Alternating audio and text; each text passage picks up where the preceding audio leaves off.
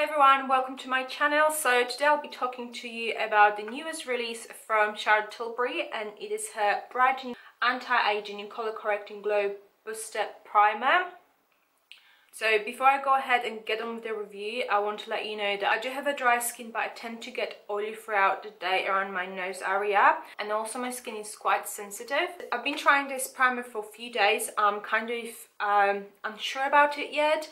I feel like I would need to try it for about a couple more weeks. I want to put some thoughts across to you anyway at this stage because, you know, it is a new product. It is quite expensive as well. It is £38.50 for 40 ml of a product, so it is pricey. So as I said, I want to put some thoughts across, so if you're looking to buy this product, you may, you can just, I might help you. I might kind of put you off buying it. To start off, as always, very good, beautiful packaging from Charlotte. She always does a really nice packaging on her product. But anyway, let me just show you how the formula looks. So this is how the formula looks like. So it is quite, it's not too runny, it's not too thick, it's just like a nice thin consistency. It kind of reminds me of the way it looks reminds me of the L'Oreal Lumi primer. So the first thing I've noticed when I've opened this product and I've put it on my hand is the smell. I could straight away smell rose, and I could somehow smell a bit of alcohol in the product. And when I looked at the ingredient list, indeed there is one of the ingredients is alcohol, and also rose flower oil is in it. So I was a bit, oh, is this gonna break me out? Because I tend to get breakouts from any products that have got rose in it. If you want to have a look at the full ingredient list of this product, it is on her website, so go ahead and have a look whether there's something in it that you think you might potentially react to. Anyway, apparently 100%, there's been 30 women tested over 4 weeks, and apparently 100% of them see an improvement in the skin tone and luminosity. Of course, as I've mentioned, I haven't tried this product long enough to comment, to tell you whether my skin's been improved or not. That is something I feel like you really need to test for a good few weeks to see whether there's been any improvement. The luminosity bit, yes, as you can see in the clip right now, when I apply the primer on one of my side of face, you can see how glowy and luminous it looks, so I can definitely agree with that. % agree, pores and blemishes are instantly blurred. I do not have really large pores, but I do feel blur my pores a bit.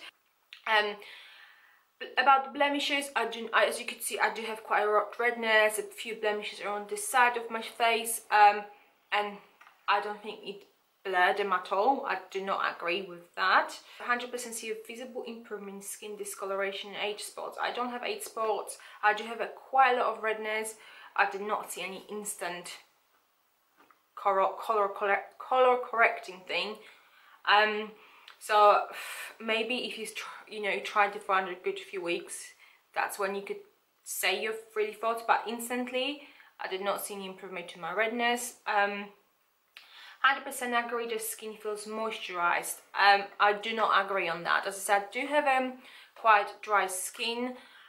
When you apply the primer on first, it does feel hydrating. I can give it a go, but so does any product that when you apply it on the skin, it feels hydrating, moisturizing. I've noticed is that actually my skin got drier towards the end of the day, and I've been testing this primer with the It Cosmetics CC cream, and that is really, to me, it's quite moisturizing foundation. So for me to see my skin quite dry, and I felt a bit like some dry patches forming around on my face, and so I do not agree with that. My skin did not feel moisturizer at all. If anything, felt dry. The description of it, it says Genius Glow Booster visibly brightens and plumps for primary younger looking color corrected complexion, instantly blurring the appearance of age spots, blemishes and redness. So there you go. It says instantly blurring the appearance of age spots, blemishes and redness. It did not instantly blur my redness. So the reason why I half like it, half don't like it, one of the reasons is because it's not moisturizing enough, as I've mentioned it.